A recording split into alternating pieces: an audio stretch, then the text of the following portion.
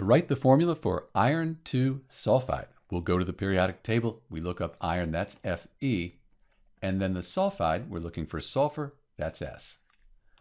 So iron's a metal, sulfur, that's a nonmetal. We have a metal and a nonmetal, we have an ionic compound, and we need to think about the ionic charge for each of these elements when we write the formula.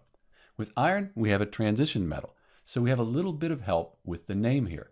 This 2 right here tells us that the iron has a 2+ ionic charge. So these Roman numerals, they tell us the charge. With sulfur, we go back to the periodic table, and sulfur has a 2- charge. So these charges need to add up to 0, so we have a net charge of 0.